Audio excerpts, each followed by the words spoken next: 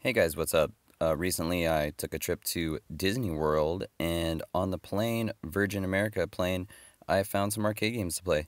Gave you a controller like this. It's on the flip side of your remote, and you got some choices here. We're gonna look at Asteroids, Pac-Man, and Missile Command. And here you will see the mask that I wear when I ride a plane because I like to not get sick. So, firstly, we got Asteroids here.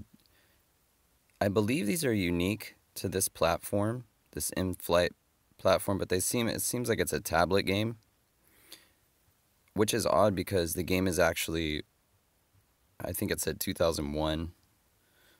So, I don't know, maybe like a flip phone game. It's weird. When you look at this version of Asteroids, it has everything that Asteroids is supposed to have, but it plays a lot differently. I mean, it's pretty responsive, but it looks so different. There's no big asteroids. They're all kind of small. You can get a shield power up there, and then you have like the UFOs. But other than that, I mean, it resembles asteroids, but it's just not the same. Worth playing for free on a plane though, if that's all you've got. So, yeah, that's Asteroids from Atari.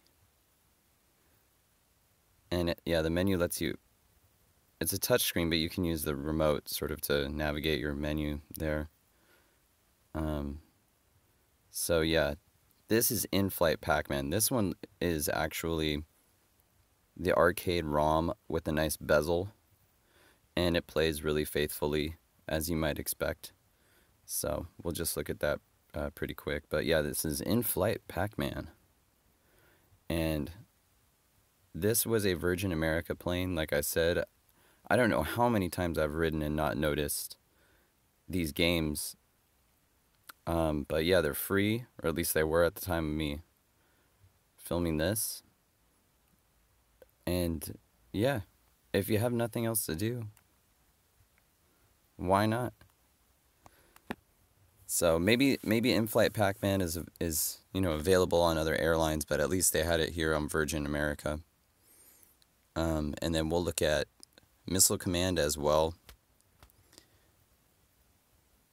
The Missile Command seems pretty good. It's a good port. It's sort of updated, but it's the same game with the three stations you're trying to protect. It plays the same, but it seems a little faster.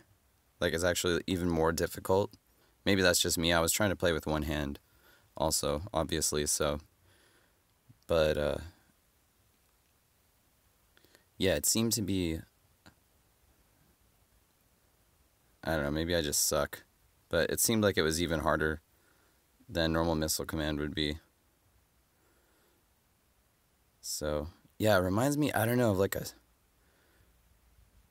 it's so delightfully post 90s, like yeah, 2001 something. But I'm not sure. I'm unsure if these games were developed like specifically for this, or it's like a widescreen format. There weren't tablets in 2001, so in the case of that Asteroids, and I think this one was also 2001. It seems like maybe they were just made for this platform. So I don't know. Feel free to comment and let me know if you happen to be watching this and you know more.